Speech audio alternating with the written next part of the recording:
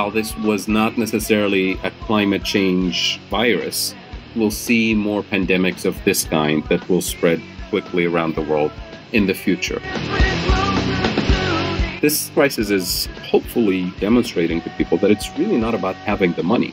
You can have all the money in the world, but if you don't have the test kits, if you don't have the ventilators, if you don't have the internet access to do work remotely, then it doesn't matter how much cash you have in your bank account if you don't have the physical and technological capabilities to get things done.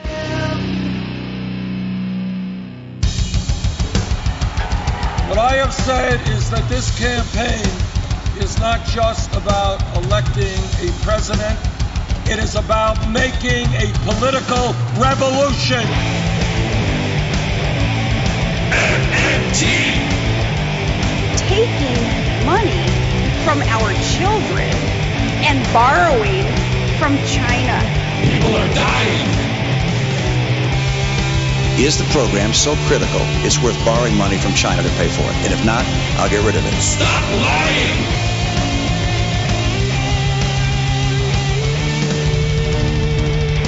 I want the truth!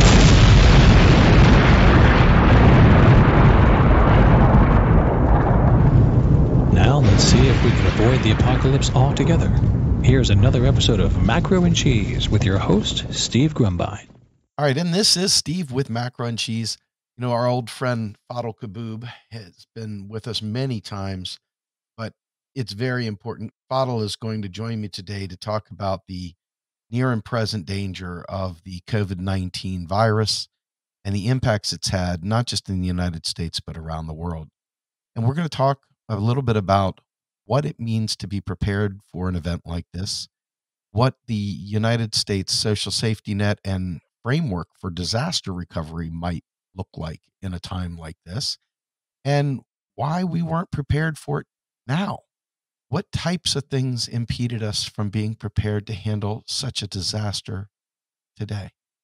So with that, Fadhel, thank you so much for joining me, sir. I really appreciate it. Thank you for having me on. It's a pleasure. Absolutely. I'm sitting here, got cabin fever, shoved in a box with my wife and kids, and people are screaming and yelling and they got no idea what they're doing. And they really, really wish they could go back to school and see their friends. And the schools are shut down. The place where I work, they have told us all to work remotely. Thank goodness they didn't lay us off.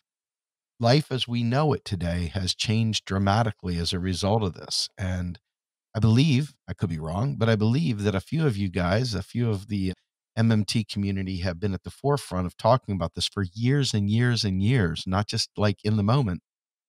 Hey guys. And now here we are. What do you think about our current readiness for this virus? If you were to give a grade as a teacher, what would be the United States grade for being prepared for this? Oh, this is an interesting way of putting it. Definitely a very bad grade. I don't want to assign a particular thing. And it's really, the grade is to the U.S. government, the 535 people in Congress and people who run the White House. Not in particular this administration, but this is, decades in the making. So we've known about climate change for a long time. We've known about this since Silent Spring, since the 70s. And we haven't done anything significant to put in place measures that will dramatically reduce the effect of climate change. And notice I'm starting with climate change, not with COVID-19, because one of the things that COVID-19 is teaching us now and kind of reminding us of what the scientists are saying is that these pandemics will accelerate with the effects of climate change in the next several decades. While this was not necessarily a climate change virus, we'll see more pandemics of this kind that will spread quickly around the world in the future, which means we should be ready from a public health, from a national security and economic security standpoint. We should be ready with contingency plans to adjust accordingly. And one of the things that we've seen in the US in the last few days is the best way to slow down the spread of the virus is to, slow down the level of intensity of human contact, essentially. People are talking about self-quarantining and avoiding, large public spaces. We're shutting down universities, we're shutting down workplaces as much as possible and trying to encourage people as much as possible to work from home. The question is, do we have the infrastructure capabilities for people to work from home or teach from home or learn from home in terms of students, or to deliver goods and services remotely? And the answer is we don't have that infrastructure. Do we have the infrastructure to deal with the public health crisis on a public health narrowly defined perspective in terms of having the medical capabilities to handle large amounts of people all over the country and all over the world to test and screen and do triage and do treatment? And we're already a few days into this crisis, and we're talking about hospitals being overwhelmed, hospitals not having enough ventilators, not having access to test kits, and the deployment of gearing up the response was extremely slow.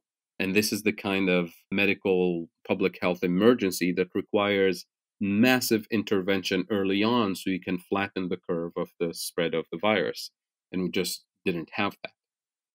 So the lesson from us from this crisis moving forward is that this may not be the only time we'll have to deal with this. We may have to deal with this on a regular basis moving forward. So the lesson is, number one, we need a game plan. We can't just do this haphazard in an emergency situation.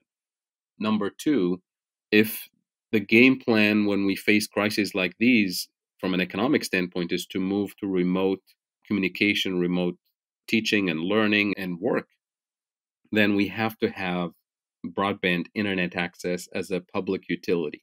Otherwise, today, my own university, and we have pretty good internet access, and most of our students are privileged and have pretty good internet access. But this is going to be a national thing.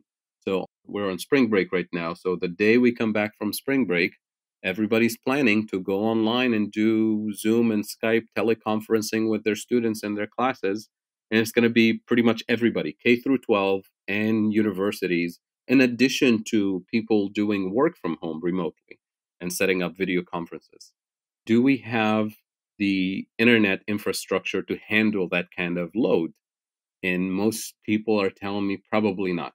There's going to be probably a lot of people who will be going to plan B or plan C, which means not the ideal scenario for teaching and learning and doing work remotely.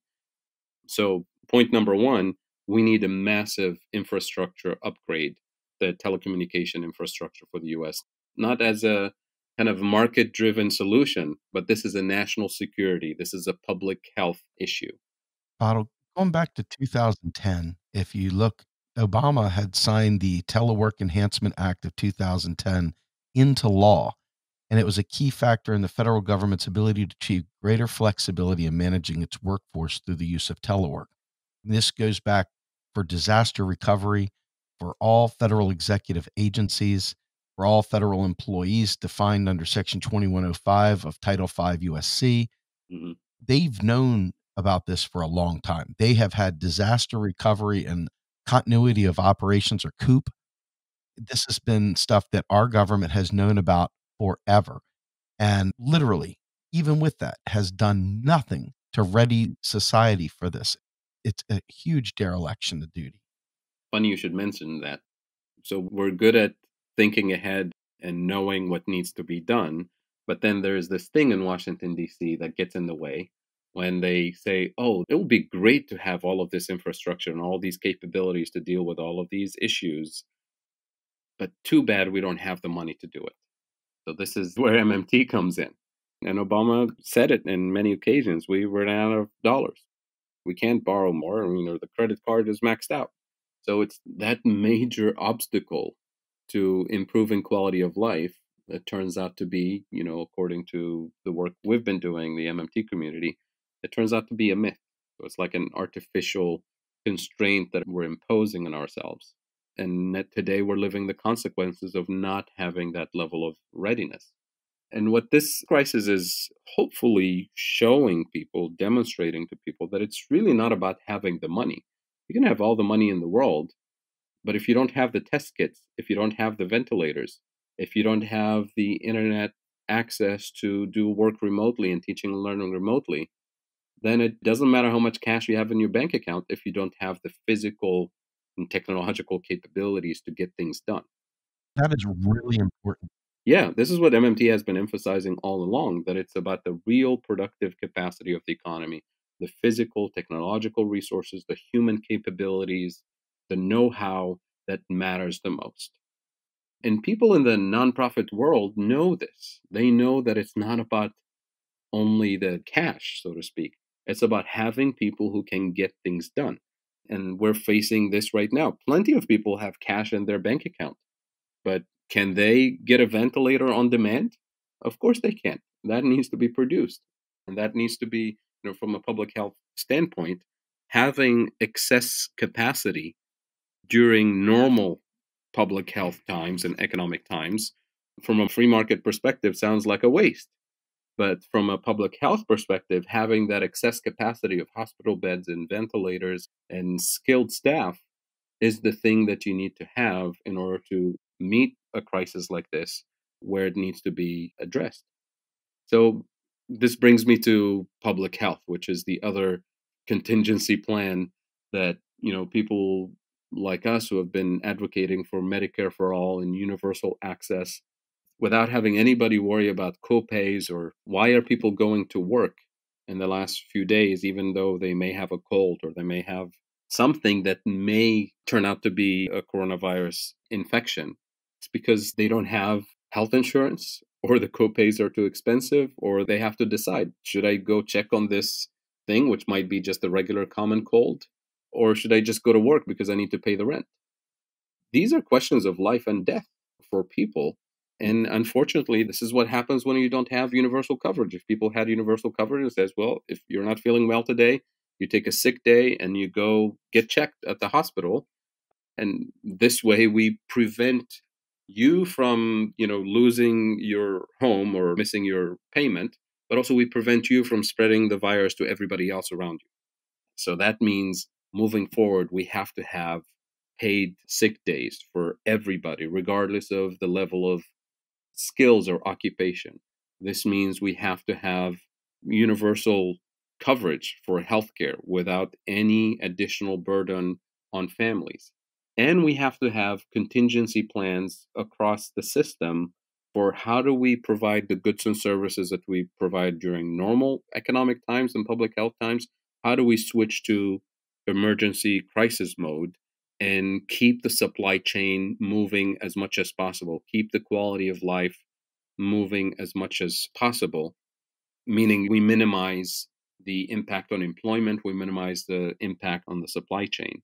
And living in a globalized universe where the supply chain is literally global in terms of the production of components that feed into the supply chain, a crisis that happens in China, we've seen the disruption immediately and affects everybody else, not just in terms of the spread of the virus, but the supply chain disruption. That includes, by the way, pharmaceutical production, because a lot of the active ingredients that go into pharmaceutical medicine and prescription drugs, the active ingredients, a lot of them are produced in China and then shipped to Korea and Japan and other parts of the world to finally find its way in the final product that I buy from my local pharmacy here. Now, we know that most pharmacies have 2 to 3 months worth of inventory for their local customers. And then the pharmaceutical producers also have, stockpiles of 2 to 3 months worth of active ingredients and components for production purposes. And within the next 3 to 4 months, we'll be, hitting right against that limit, and we'll see how much additional disruption will materialize. So we don't have a game plan for what happens if this thing lasts for more than 6 months in terms of work, in terms of employment, in terms of access to resources that are vital for the elderly, for disadvantaged communities, for people across the country and across the world. We just don't have the infrastructure for it. And the infrastructure, we don't have it because a lot of people thought it's too expensive. Why would we waste so much money building an entire alternative ecosystem for what might be an Armageddon type of scenario? And look what those people are saying today. We should have had better response mechanisms and better infrastructure. Absolutely. The phone companies and the other telcos have a huge part to play in this because they, with Ajit Pai and the FCC and so forth, they have a huge role to play in terms of stifling any kind of government rollout, any kind of services that would be deemed universal. In fact, they're leading the charge against net neutrality and have done everything they could to block our access to having the internet as a public utility. Right now, I would say that everything from the safety measures that could be brought on through edge compute and connected and autonomous vehicles, even that would allow us to have automated deliveries and such throughout the roadways, they have purposely blocked advancements in technology such as DSRC radio and other such things that would allow us to deploy widespread everything from, being able to monitor traffic on the roadways to monitoring if there's an accident or a wrong way detection. So many things that they have blocked by trying to own. And this is where privatization, I feel, really hurts our efforts to have a safe and just society. And you can see it clearly right here with this COVID outbreak as we look at what continuity of operations would look like, or just in general, even trying to find a way to keep people at home, as you said.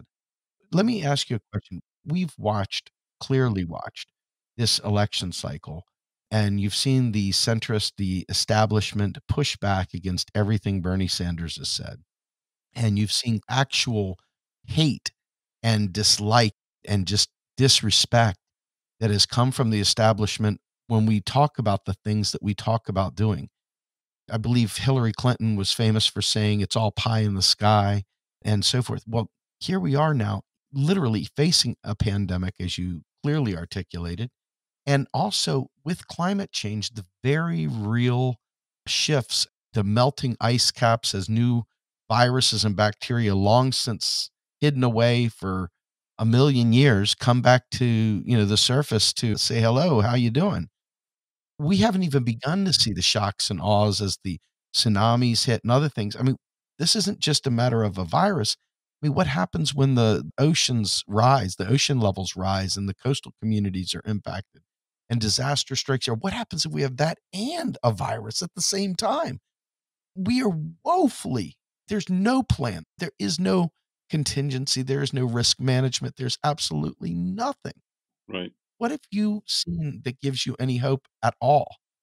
Do you see Bernie being able to capitalize on this? Do you see our movement being able to elevate this? Do you see this winning the day, or do you see us literally having to suffer incredible for the will of the capitalist, if you will, trying to maintain the private ownership of our survival? Right. Well, just to clarify something you mentioned there, it's really not a question of if, it's a question of when in terms of all of these climate change impacts. And that's not me speaking, that's what the climate scientists have been warning us.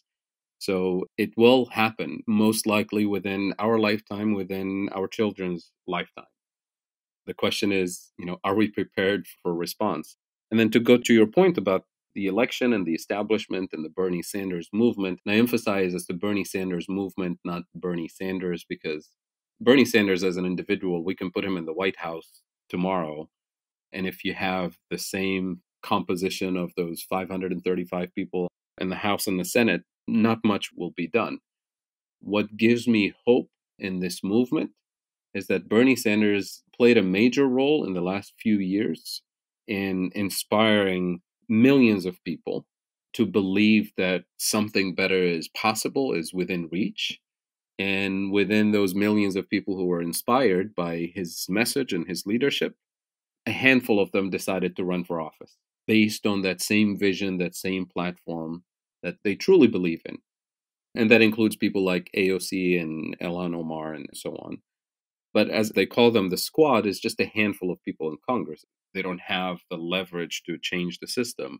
But my reading of the current composition, especially of the Democratic establishment, I'm going to leave the Republican side for a second. The Democratic establishment, you have a significant number of elected officials in the House, in particular, on the Democratic Party side, who are really not leaders per se. They're followers of, the party decision-making machine. And those individuals, many of them you probably never heard their names because you don't see them in leadership positions. Many of them are kind of reading what's happening in the political scene. They clearly see the movement that Bernie Sanders built rising within their own districts and putting pressure on them as individual representatives. But they're also looking on the other side and seeing the establishment is still powerful. And they're kind of waiting to see where this will end. And if the establishment wins, they're going to stick with the establishment. But if they feel like the establishment is becoming a political liability for them and that this movement is essentially unstoppable, many of them are ready to join. So that gives me hope because I know for a fact that, behind closed doors, these are the kinds of conversations that I'm sensing from some of them. But then you have people who are not in Congress yet. We literally have right now, I personally lost track, and everybody who's been keeping track of who's running on a progressive agenda that endorses the Green New Deal, Medicare for all, a job guarantee.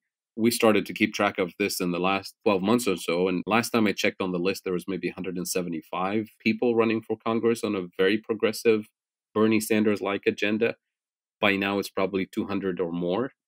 I really don't know. It's been overwhelming in a good way to see so many people running for Congress, some challenging establishment Democrats and some challenging Republicans. It doesn't really matter.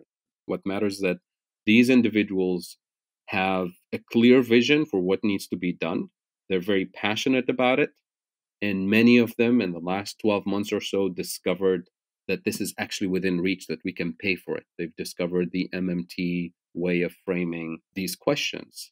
And that, set their campaigns on fire because these individuals, they're knocking on doors, they're canvassing, they're changing the conversation, they're shifting the paradigm, they're talking to constituents, they're talking to local media, and they're debating their opponents and pulling them in their direction to shift the conversation about how we pay for it, to shift the conversation about what's possible, to bring climate change to the center of the debate, to bring Medicare for all to the center of the debate.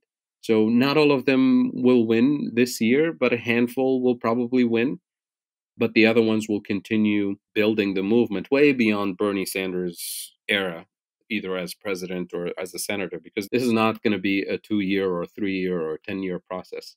This is a generational shift. And we clearly see it in terms of a generational gap, in terms of who are the people who truly are passionate about a Green New Deal. It's the younger people, because this is their future, this is their life. Who are the people who are standing in the way and kind of hoping to, go back to normal, quote unquote, going back to normal? Going back to normal is not good enough. Going back to normal, when somebody like Joe Biden says, it means like we go back to the Obama and Clinton era, which for younger people, that's not good enough. The Obama era, the Clinton era didn't do anything about climate change, didn't do anything about public health to allow their generation to thrive and to survive. And it's really the older generation, the baby boomers, so to speak, who are standing in the way. And I have a lot of conversations, obviously, about this with friends who are baby boomers and younger people. And the best way to kind of communicate this to baby boomers in particular, especially if they're parents or grandparents, I tell them this. When you're thinking about the future of the political system, don't think about yourself. Think about your children and grandchildren and the planet and the environment and the quality of life that they will inherit, and ask them, have a conversation with them. Ask them, whose political platform would you support for a world that you want to live in? And if you do that, we clearly see it from the polling numbers, from all the data we have. The younger generation is very passionate about this movement, about climate change, about Green New Deal and Medicare for all. And if today's older generation takes this statement seriously and engages in a conversation with the younger generation within their own family, then I think we'll have a better outcome. The numbers are damning. The numbers are so skewed. It's like a hourglass when you see the millennial groups and the younger crowd and the elder crowd. it's so unbelievably inverse, the proportions. You have to wonder, what is it that they're protecting that's causing them to vote against their kids and their grandkids having the benefit of a better life?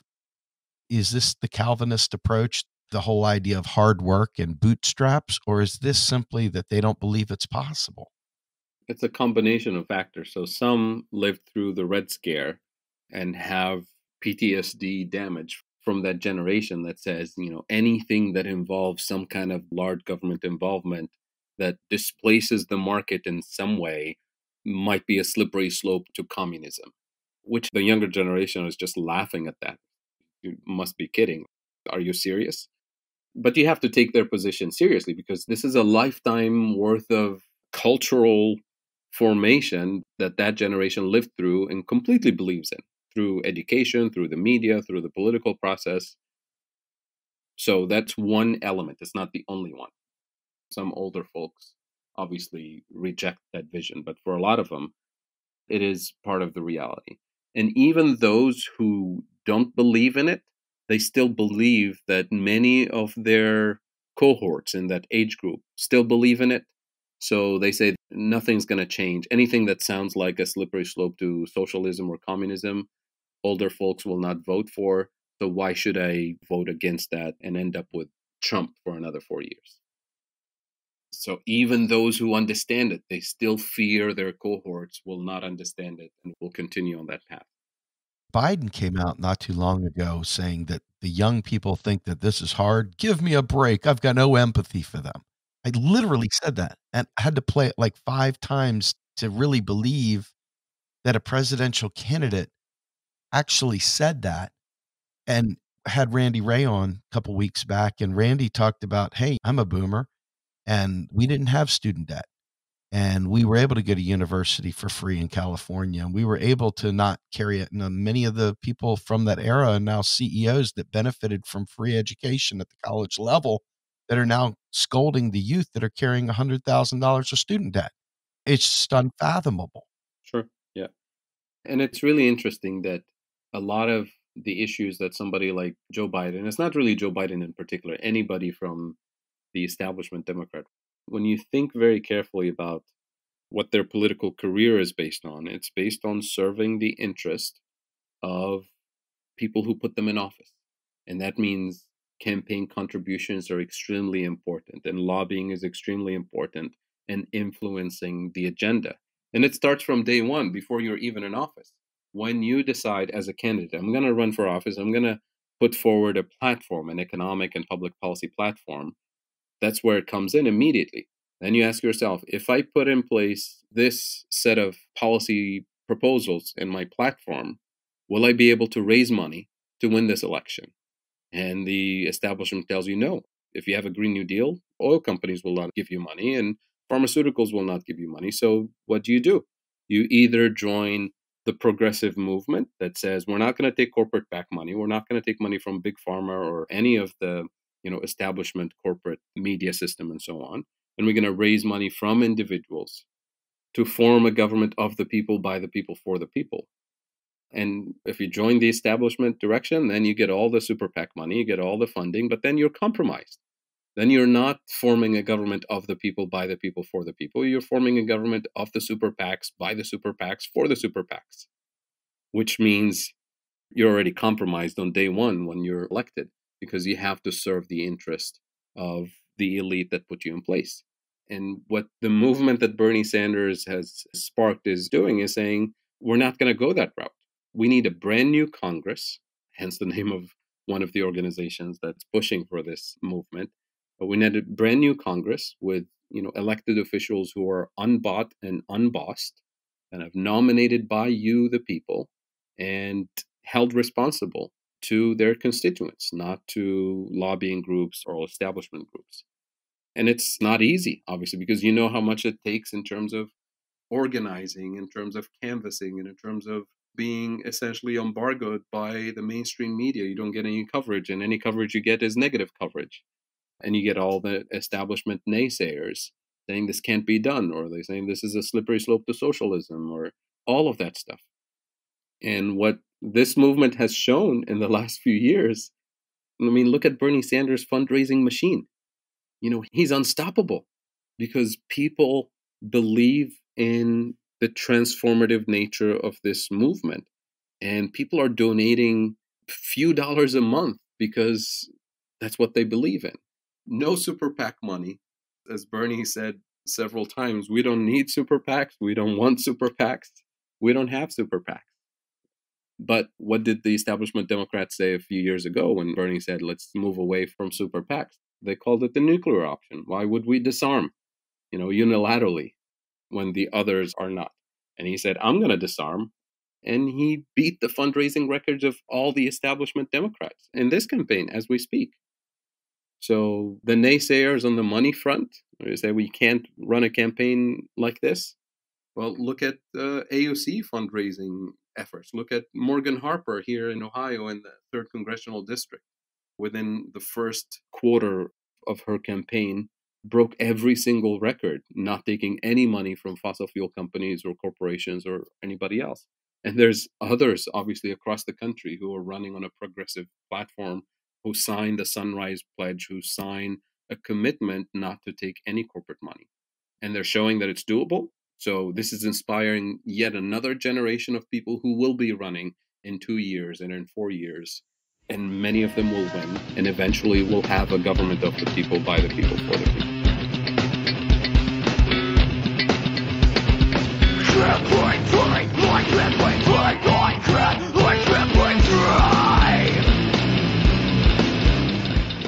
You are listening to Macro and Cheese, a podcast brought to you by Real Progressives, a nonprofit organization dedicated to teaching the masses about MMT, or modern monetary theory.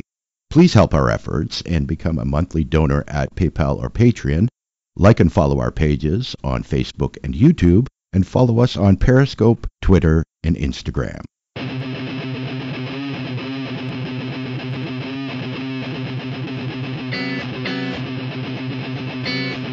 My tolerance, trying my patience, and never want to see it reach to nothing will wait. I'm tired of the lies you tell me, lies you tell me. It's up to my tolerance, trying my patience, and never want to see it reach to nothing will wait. I'm tired of the lies you tell me, lies you tell me. With this tragedy going on right now, this disaster, I get a lot of questions about why isn't Bernie Sanders boldly coming out and speaking about modern monetary theory. Of all times, if ever there was a time when you have to unleash the full faith and credit of the entire arsenal of the United States federal government, why wouldn't now be the time to let the genie out of the bottle? Why wouldn't now be the time to pull back the veil and say, we can do this? And there's some concern that it's like, wow, if he's not going to do it now, when will he ever do it? Of all the times, this is an emergency. Why wouldn't we expose the full power of our government so that we can do these things? I'm curious. I know all of us have had conversations about various things and why he hasn't, and what he should do, what he shouldn't do. And we're all armchair quarterbacks. But in this particular case, this is an emergency, right? And I'm just curious what your take on that is. So, very good question. So, first of all, I have no direct contact with Bernie Sanders or his campaign, so I can't answer that question for him. So, everything I say is me from the outside world reading the situation. He's clearly been exposed to MMT ideas. Stephanie Kelton is his senior economic policy advisor. But it's also clear that he hasn't made the full leap forward into the MMT language and universe. I mean, you can see his language in 2020 is much closer to an MMT informed policy platform than in 2016. So there's progress. But also you have to recognize that, he's been at this game for a long time and started his political career as a mayor. So he thinks like a mayor, probably in terms of budgets and balancing books. And it was very clear in all of his political career, he's fiscally conservative, just like a responsible mayor should be. But he doesn't use that language anymore, clearly. I mean, when you look at Bernie Sanders 10 years ago versus Bernie Sanders now, that language of deficit and debt and balancing budget is gone. So that's progress.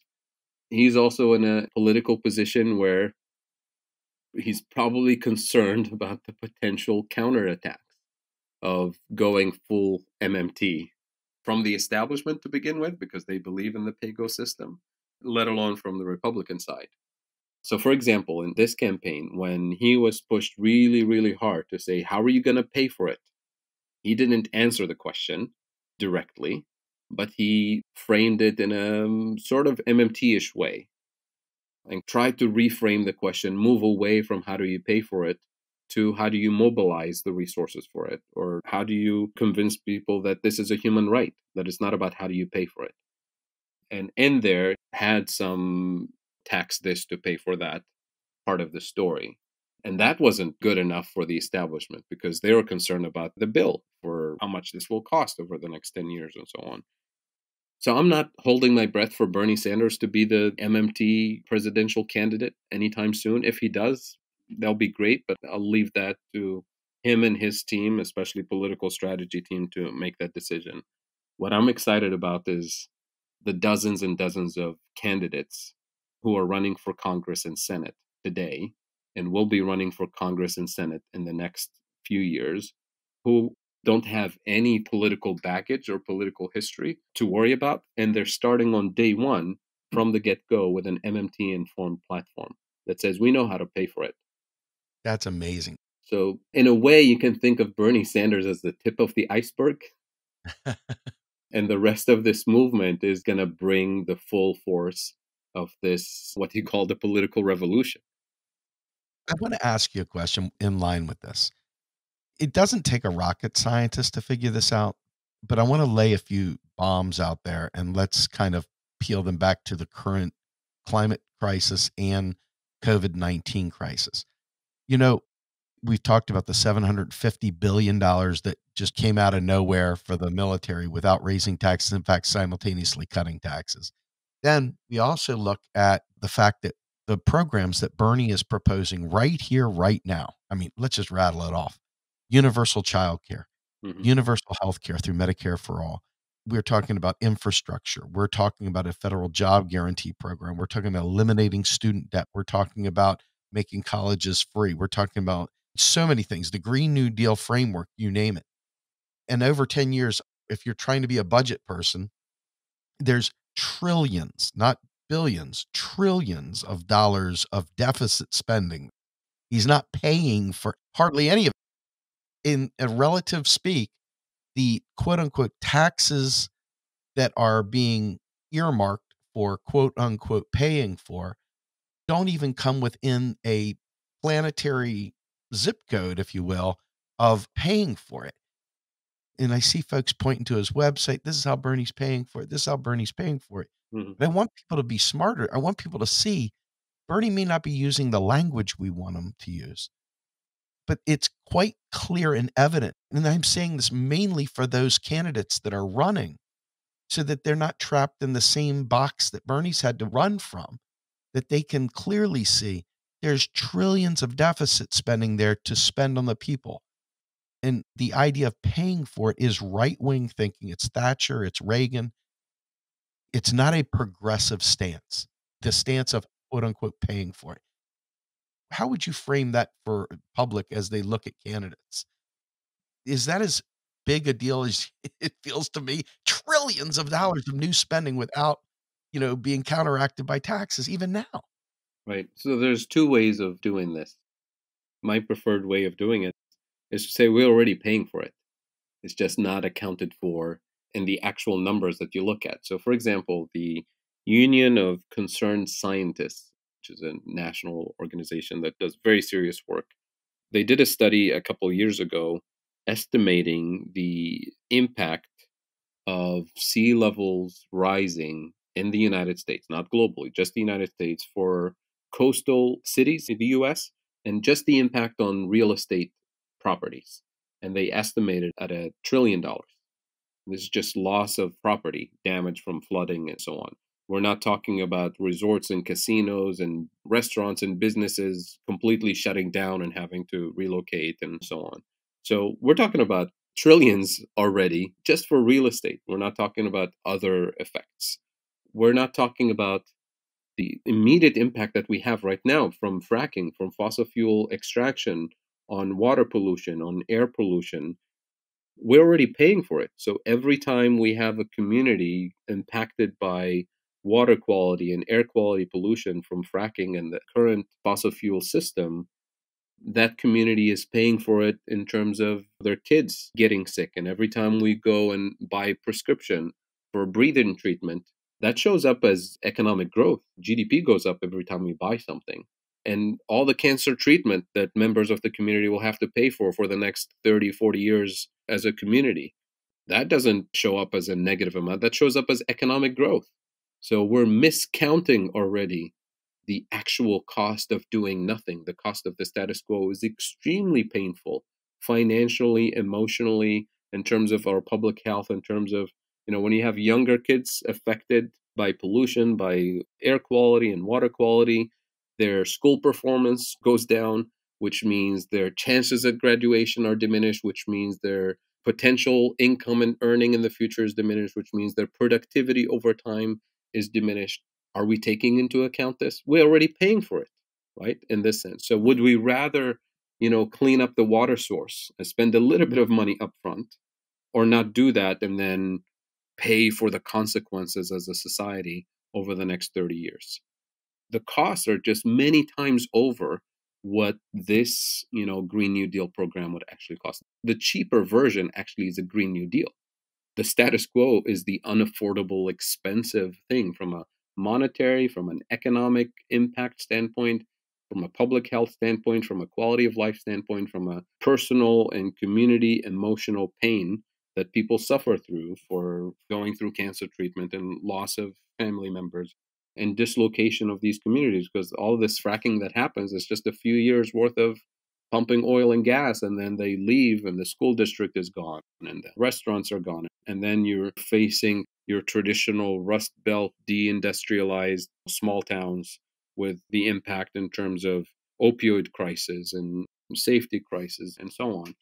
So it's a non-starter to say that the Green New Deal is expensive for me. This is one way to frame it. Another way to frame this whole deficit government national debt thing is because most people think of the government as a household or as a corporation. So it needs to be held accountable, just like responsible families balance their books and don't go into excessive debt, just like corporations balance their books and don't go into excessive debt. They say the government needs to be the same.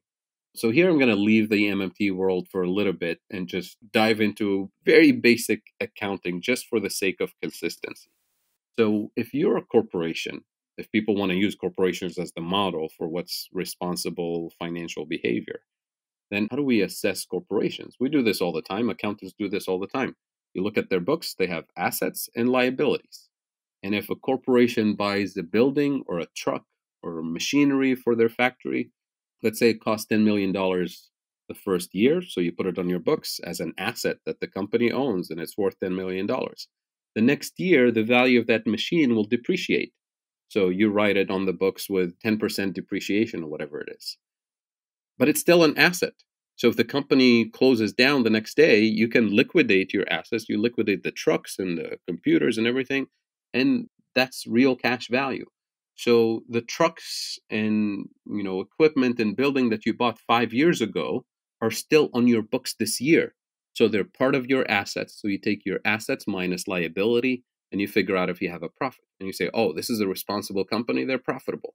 But we did just count the value of the things they bought 5 years ago and 10 years ago. Now, do we do that for the government? When we talk about irresponsible government spending, we take government spending of 2019 and we compare it to tax revenues of 2019, and we say, oh, the government is not responsible. Too much spending relative to tax revenues. But the infrastructure that the government built 5 years ago is not taken into account when we look at the deficit of 2019. So all the military equipment that the government owns, all the physical buildings and computers and vehicles that the entire federal government administration owns that were purchased 2 years ago, 3 years ago, 5 years ago, those things, it's as if those assets don't exist. So some people say And this is kind of the deficit doves type of people like Krugman would say, well, the deficit is actually not the right measure. If we were to treat the US federal government as an actual corporation and we use the same accounting standard that we use in the corporate world to see if a company is profitable or not, so then we should take into account the value of all the assets the government owns versus all the liabilities, and we figure out if the government is a profitable corporation or not. And if you even attempt to do that, knowing how much the federal government owns in terms of real estate, infrastructure, and so on, the federal government will be the most profitable corporation on the planet. And we would never have this conversation ever again. Wow. That's great framing too. Yeah, so depending on which way you want to go, it's a non-starter. This is not how you assess, a government financial position. And then you can also go the MMT way and talk about the government deficit is a surplus for the non-government sector. And whichever way you take it, the current framework is just misleading, destructive, counterproductive, and it should be thrown out as soon as possible because this is really the major obstacle to progress. We have ideas, we have creative people, we have the physical resources, we have the technological resources. All of this is within reach and it's available and affordable to us. And we're just sitting on our hands and saying we can't afford it. Too bad. Let's keep the status quo. With that in mind, you've got Tulsi Gabbard and Andrew Yang. Their response to the crisis today is to throw a UBI at people. Once again, it's the idea of cash at the problem. And I've waded into the waters myself personally trying to talk to people about this. And it's met with all kinds of really unfortunate responses. We've seen the shelves at the stores empty, and you could have $1 million. This is a clear, in my opinion anyway, it's a clear case study of the priming of the pump for Weimar and Zimbabwe. If you really want to talk about a Weimar Zimbabwe thing, the idea of production not meeting demand and people having pent up demand and cash and trying to compete for scarce resources as production has come to a crawl with people not being able to produce these goods and services, being quarantined and kept from work and so forth. I wonder what your take on this mad dash for throwing cash at the problem. I understand people make the, hey, I can pay my bills with this. But in reality, I think we've seen other places where we can just stop those bills from being collected, period. We can do an emergency order to stop loan. And so talk about that for a moment. I'm glad you asked this question because this is very important, especially for us in the MMT job guarantee community to reframe the current crisis within the economic policy agenda that we've been talking about for years. So, for me, if you understand MMT, if you understand the monetary sovereignty of the US federal government, then there are three things that need to be done. Number one, universal public services. That includes education, childcare, healthcare, broadband access. These are the responsibilities of the federal government to guarantee as a human right in this country. Number two, a job guarantee for people who want to work and who are able to work. And here I'm modifying the able part given the current circumstances, meaning if you're able to work remotely and you want to work remotely, then there should be a job guarantee. If you can't find work in the private sector, we in the job guarantee sector, we should be able also to have a job guarantee program that's resilient and flexible enough to adapt to a crisis situation like this, where you don't have to be physically present at the workplace as much as possible, obviously.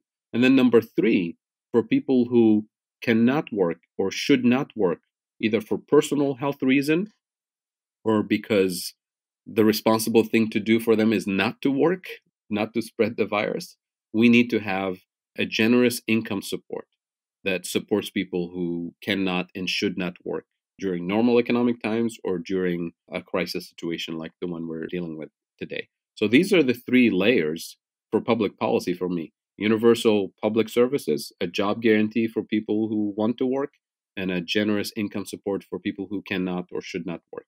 Now, the question in the current crisis, to go back to your UBI question or this generous income support, as you're clearly aware of, it doesn't matter how much that paycheck is going to be for a basic income.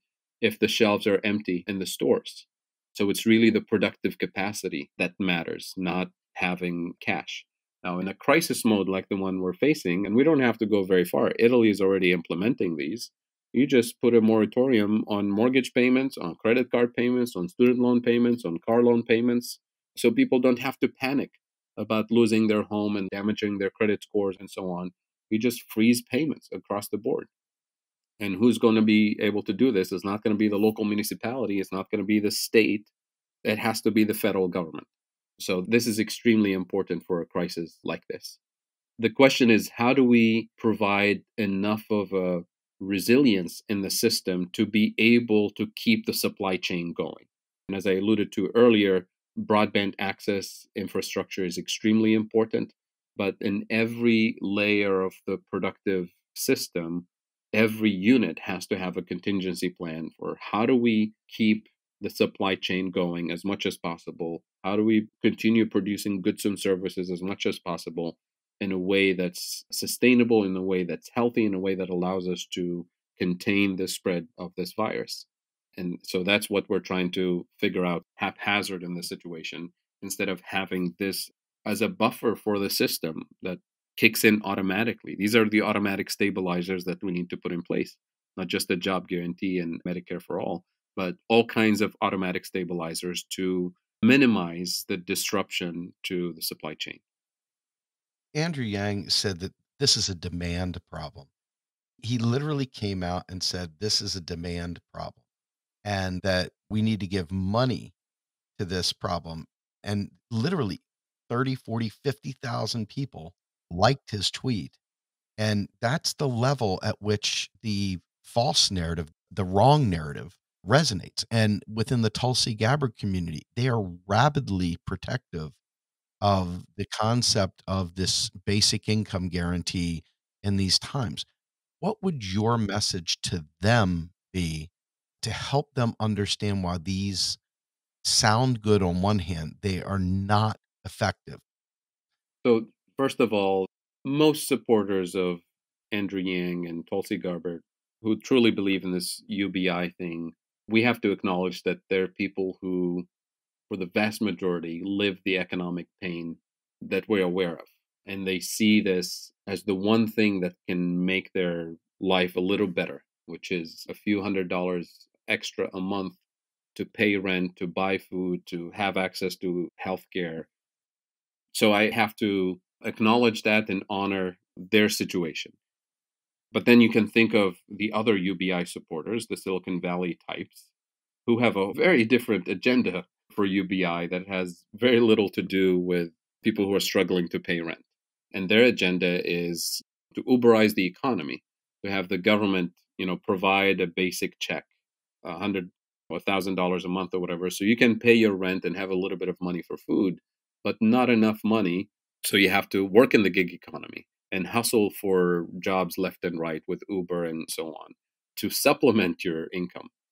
So if that's the world we want to live in, to eliminate public services and give everybody a check and then force everybody to hustle for the Uberized economy, that's not the world we want to live in. We want to live in a world where people have the right to universal public services, have a right to a job if they choose to have a job, and then a generous income guarantee for people who cannot and should not work for a variety of reasons. So back to this demand side issue that Andrew Yang and others believe in, take the situation today. You give everybody $1,000 check and say, well, you've lost income because you're a restaurant employee and the restaurant shut down. So now you have no income to feed your family. So we're going to give you $1,000. So sure, if you go to the supermarket and you find enough food, you'll buy food. But for the items that don't literally exist on the shelves, having $1,000 or $10,000 will not do anything to make those goods appear all of a sudden.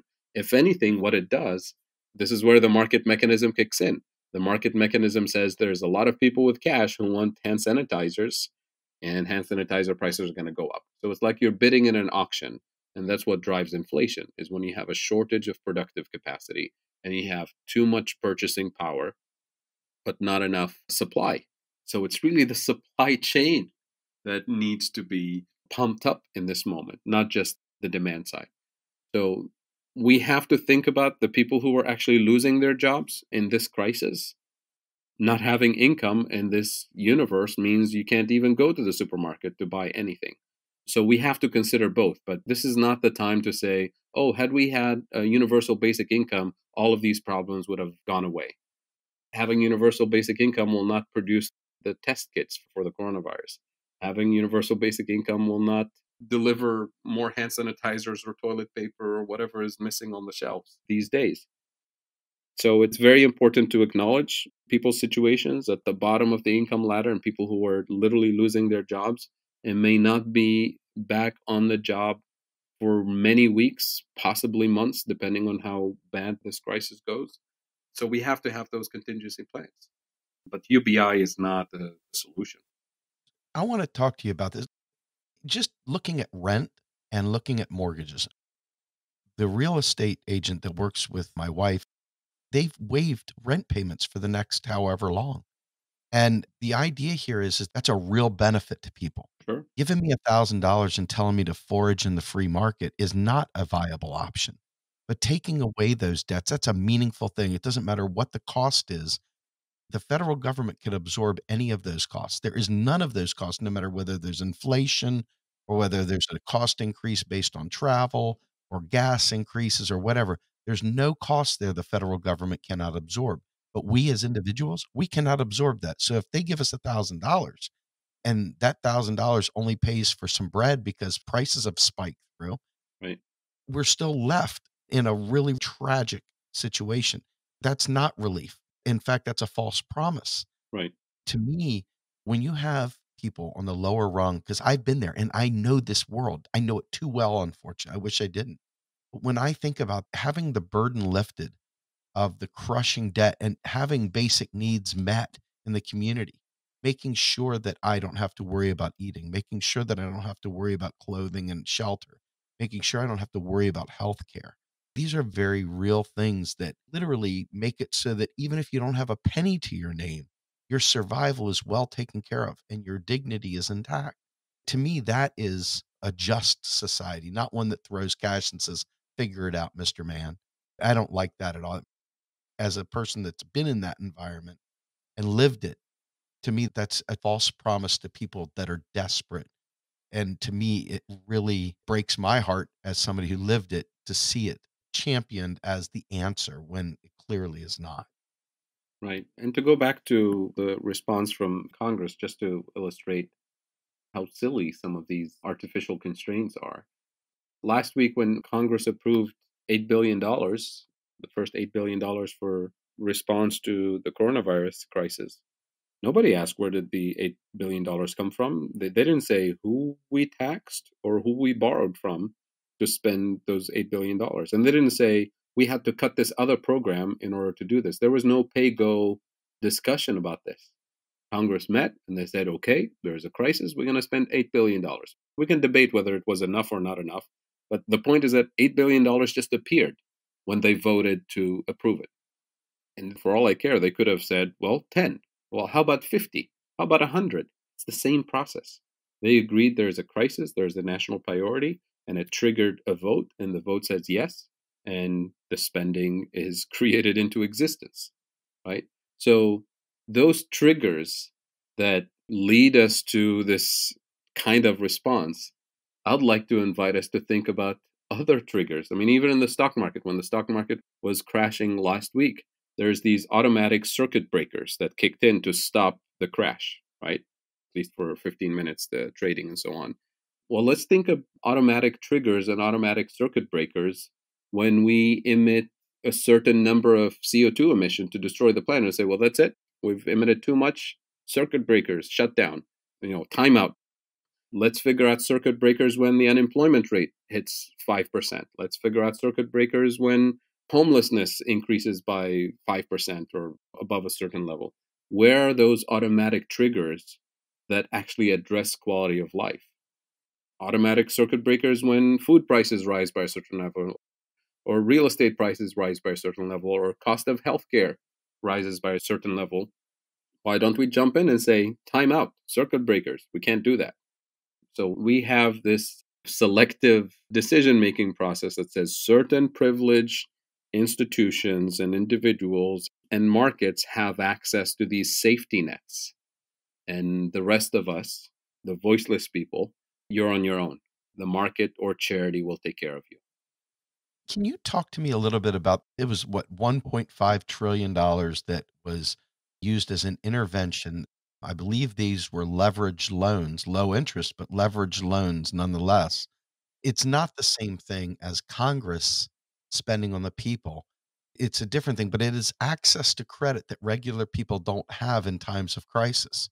And so, can you kind of carve that up? Because while I'm sympathetic to the people that don't understand, I'm sympathetic to seeing them say, "Hey, where'd that 1.5? They're bailing out Wall Street again."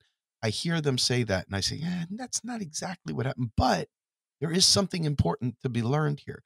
Can you take us through that for a moment? Because this is happening right in the midst of all this.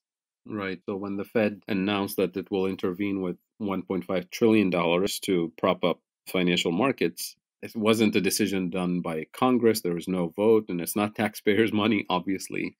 The Fed has the capacity essentially to intervene as a buyer of last resort in financial markets to buy mortgage backed securities, to buy other assets. And it's essentially an asset swap, and it's done on a short term basis. So it's not really a bailout because none of the banks were failing per se to require a bailout, at least not yet. We're still in the beginning of this crisis. So it's not really fair to describe it as a bailout, but it is an intervention to prop up a particular segment of the economy, which is the financial industry. And if you understand MMT, you understand that the fiscal side of the government and the monetary side of the government, as Warren Mosler sometimes says, it's like your right hand pocket and your left hand pocket. It doesn't really matter. It's all within the consolidated government. So Congress has the power of the purse to address areas of the economy other than the financial industry and can intervene by creating additional purchasing power in the economy, regulating industry, freezing mortgage payments, freezing credit card payments, canceling student loan debt. All of these things have a real impact in terms of helping people through this crisis or through any other crisis. It's just the fiscal side of the government has been obsessed with fiscal conservatism and balancing budgets and worrying about the national debt. So it's important for us to recognize that what the Fed did on the Wall Street side of the economy can be done in other areas of the economy. And it's not, in this case, literally is not a bailout, at least not yet. We're not at the state where banks are failing and need a bailout. This is just to prop up asset prices. Very good. So, Fadhel, tell me, what is your message to the people regarding the current crisis? What is your final parting word? Well, the most important thing is to follow the advice of public health experts as much as possible to contain the spread of the virus, not just in the US, but in other parts of the world. That we are in this situation for a good reason. This is not an overreaction. This is extremely important. It's important for us to reflect on what this means for us moving forward once we pass this crisis mode, hopefully soon, in terms of how we need to be prepared for similar events in the future and engage directly as engaged citizens in the political process and demand that we have the infrastructure that allows us to be resilient in the future and think carefully about what is being done right now in terms of fiscal and monetary policy, because this is the time for system redesign, for system rethinking, and engage in the political process to redesign the system in a way that improves our quality of life moving forward, not just during crisis times, but during normal economic times. It's been done before. We've done this during major wars and crises, and there's no reason for us to go back to normal. When people say, let's go back to normal, going back to normal is not good enough in terms of climate change, in terms of employment, poverty, inequality, public health. Going back to normal is not acceptable. We need to think big and think in a transformative way and engage with people who can clearly guide us through how we redesign the system and how we can afford it without bankrupting the country, without causing inflation. And that transformation is not just about creating new programs. It involves taxing and regulating certain things out of existence. It's about reclaiming the democratic process. It's about creating a government of the people, by the people, for the people. If we want the priorities of the people to be honored, then we have to have a truly democratic, transparent process. But if we want a process that's controlled by big donors, corporations, and establishment interest groups, then of course we shouldn't complain that they serve their interest instead of the public's interest. So that's my main message. And a powerful one it is. Fadhel, thank you so much. Folks, this is Steve and Fadhel, and my parting words to you all are stay safe, keep your loved ones close, and make sure you don't spread the disease. With that, I'm out of here. Thank you.